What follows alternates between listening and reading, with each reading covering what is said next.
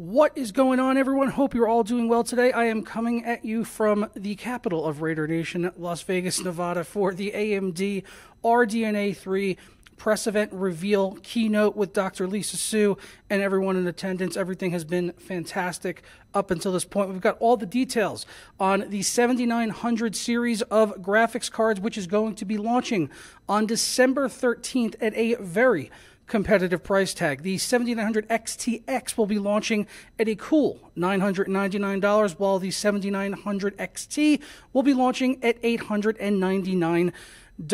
Definitely competitive indeed when you consider the fact that NVIDIA recently pushed out their RTX 4090 for $1,600, and we've also got the 4080 eventually coming for $1,200, and we'll just have to wait and see on where this is going to be competitive with the NVIDIA cards. But we got all the details here today. You probably just finished watching the presentation that I sat through from Dr. Lisa Su.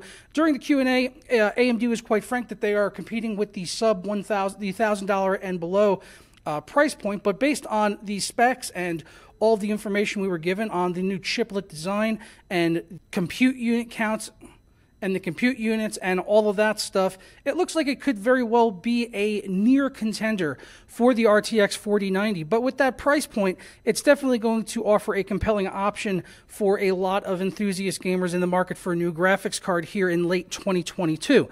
Also, the card seems to be reasonably sized. It's just like, I think it was like 10 millimeters. I can't recall the exact number off the top of my head, but I'll put the slide on screen.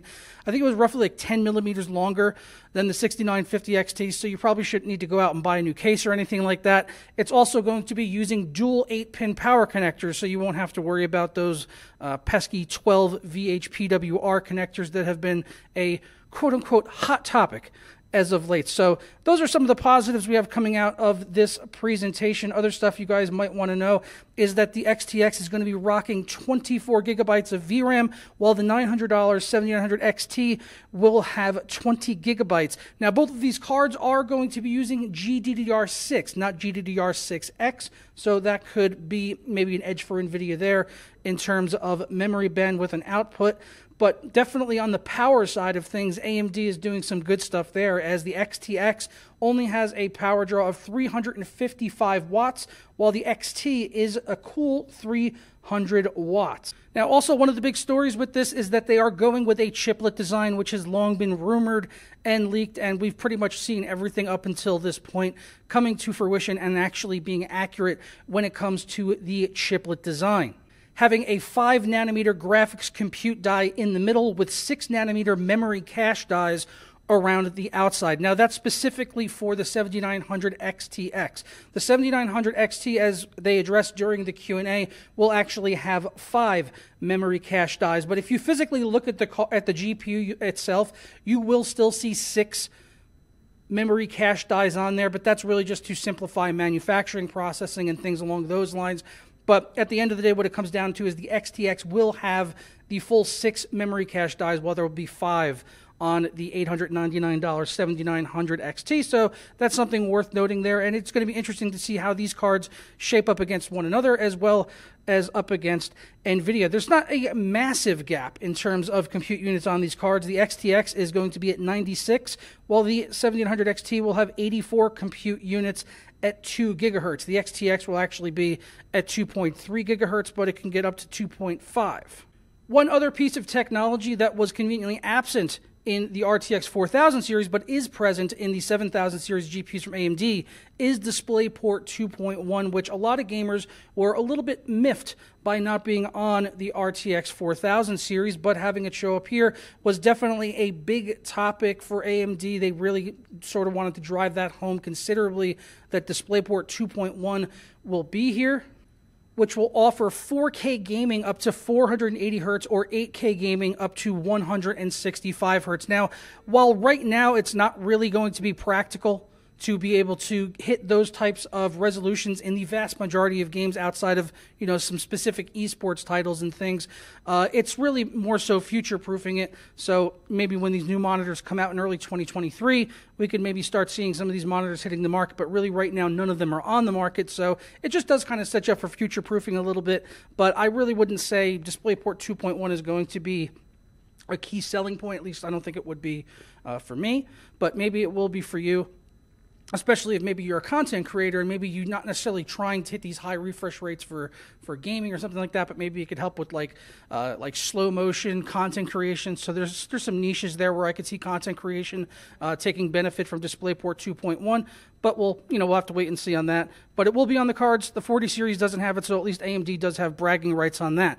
Another thing that I thought was interesting that I really didn't expect to see at this show is that there's going to be an FSR 3.0 using AMD's fluid motion technology, as they're calling it, and they didn't really dive too much into FSR 3.0, but they're saying it could offer double the performance versus using FSR 2.0, and from the sounds of the wording and everything like that, this is basically frame generation. So they're essentially, I can't say from the technical aspect exactly how they're achieving their version of frame generation and how they're going to be doing it just yet. We'll probably hear about that closer to the launch of December 13th or somewhere in the middle there.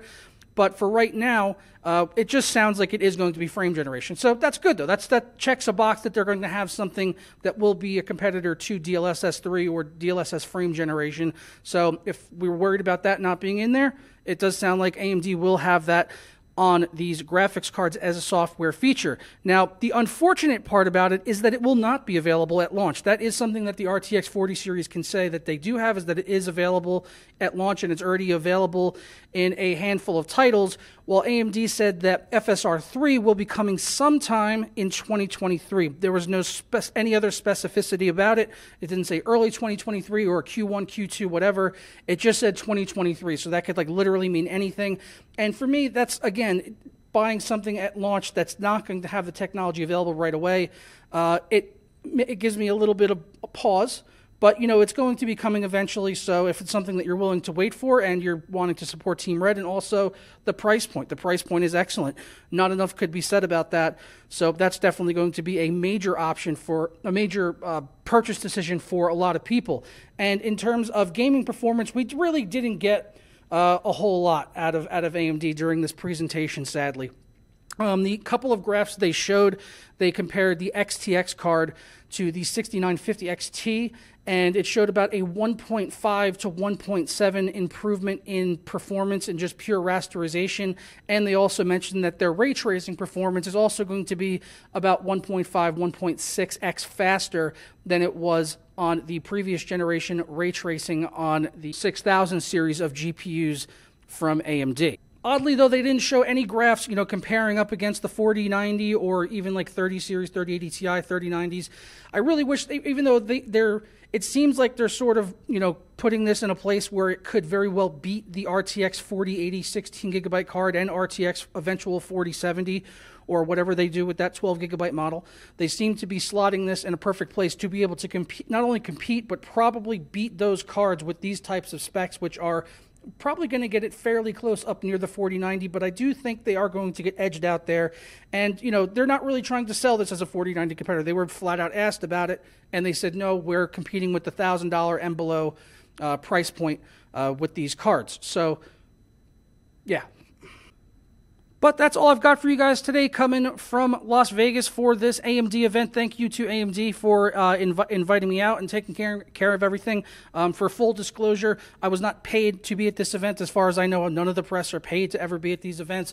But as full disclosure, I do want to let people know that they did pay for airfare. They paid for my hotel. They fed me. And, it's been a great time so far. So I like to just include that as full disclosure, as I feel you guys are deserve to sort of know that sort of information when any sort of monetary exchange or somewhat of a monetary exchange is taking place, basically, paying for the travel and all that stuff. But definitely doesn't affect my opinion on the product one way or the other. At the end of the day, I want to look at the numbers, and I can't wait to see this launch on December 13th so we can compare it up against NVIDIA cards and really see where everything is going to kind of fall. That way you guys can make a better purchase decision, come towards the end of this year. And thankfully also add-in board partner cards, they say, are planned to release at the same time as the reference model. That was one of my questions I asked during the Q&A, is if they would launch right alongside. Unlike, NVIDIA, they have their cards come out like one day before the add-in board partner cards, which is, not great.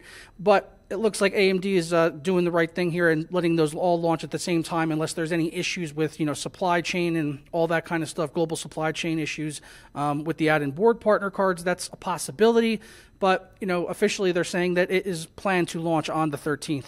So that's all I've got for you guys today. Let me know your thoughts down in the comments below, and I'll catch you in the next video. Peace. I'm done.